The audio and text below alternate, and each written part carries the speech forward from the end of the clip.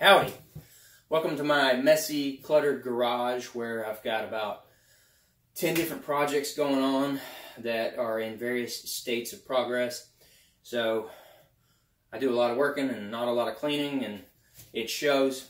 I do have one project completed that I wanted to show off because I'm pretty proud of it, and it's this box that I'm sitting on. This is my Plyo Box, and if you're not familiar with that term, it stands for plyometric box. It's literally a box made for jumping on. It's a type of exercise that I enjoy, and it's really good for you, and it helps me to stay strong and quick as I get older. So those type of exercises are, in my book, some of the best that you can do because you get a lot of bang for your buck, you know, when you're limited on time for workouts. What I'm also limited on is space in my garage. So wanting to have a nice big box and having the space for it are two different things. So I decided to make one that I could stow away easily.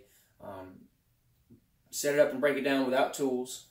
Easy to use, easy to build, and cheap to build. I think I achieved all of those things with what you see I'm sitting on right here. Not perfect. There are a few mistakes that I made, and maybe after I've used this one for a while, I'll make a better one that's refined all those little details that I wanted to get just right. I can kind of see it in my head, but it didn't quite work out the way I wanted to in the end. But it's okay. It works, and I'm happy with it. So I'll jump on it once or twice and show you the function of it, just to convince you that it won't collapse under my weight, and then I'll show you how it breaks down.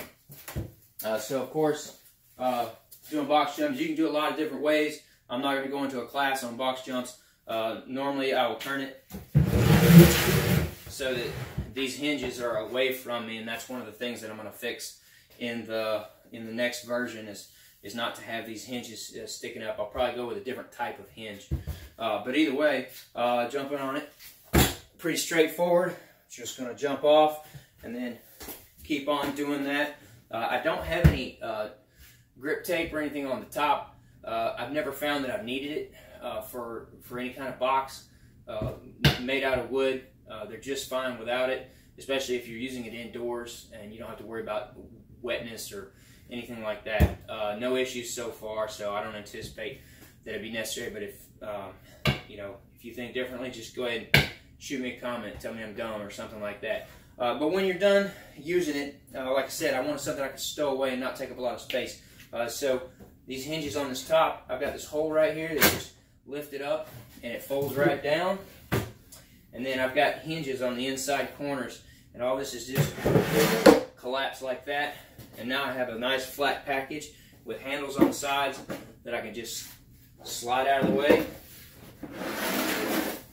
And I got my garage back. Thanks for watching.